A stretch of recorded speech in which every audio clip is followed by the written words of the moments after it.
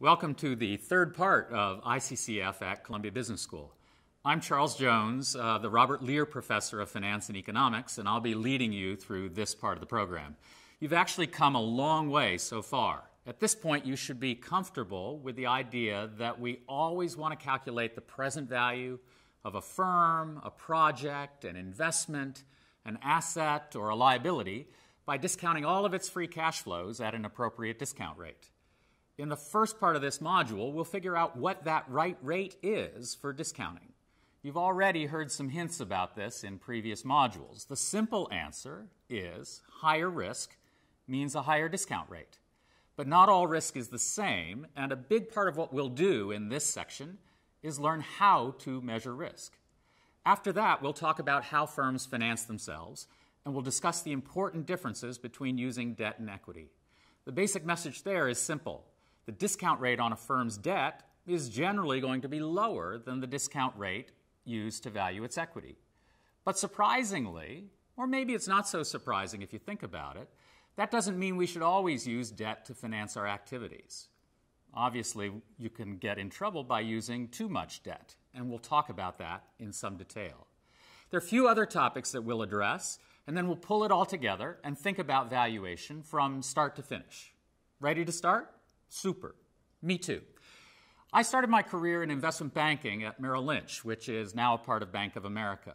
It was a great experience, and I quickly learned a ton in a short amount of time. For one project, Merrill Lynch was advising a Dutch company which was selling off parts of its business that weren't part of its core operations. And I was valuing the parts that they were selling. I was pulling together a little discounted cash flow formula and a little sensitivity table to see what the present values were of the various parts of the business at different discount rates. But what rates to put in the table? At that moment, my phone rang. Jones, it was my managing director on the phone. Jones, what discount rate are you using? What rate should I be using, boss? Use 10%, he said. Vary it from 9 to 11, but use 10%. Why 10%, boss? Use 10%.